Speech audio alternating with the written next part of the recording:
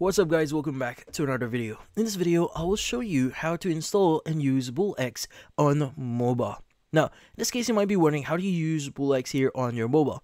Now, the thing with BullX here is they don't have an official app that you can install in your mobile device here to use BullX. But the thing with BullX here, as long as you have access to a browser, you can use it definitely. So, in this case, the only thing that you need to install here is going to be the Telegram app, which in this case, I'm already assuming you already have that into your device. So, not yet. If not yet, you can go ahead and install that via Google Play Store, install this, and log into your account. Now, what you need to do next is you need to open up the bot here, or your, in this case, your Telegram app, and you want to go ahead and search for BullX. Now, there are going to be a lot of bots that you see here, but you want to go and click on BullX Neo. And from here, what you need to do is you just need to go to the bottom left of your screen, which is the menu option. And from here, just choose the option here that says start the bot and log in. Now, it's going to give you a lot of options here. So what we need to do is we want to go ahead and click on the login button that you see here.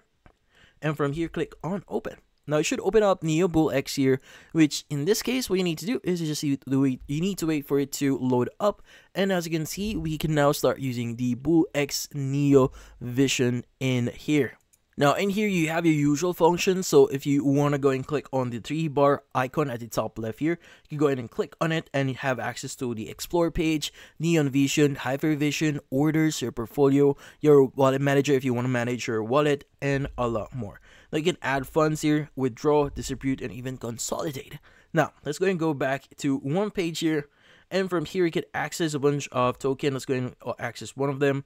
Let's go and go back here.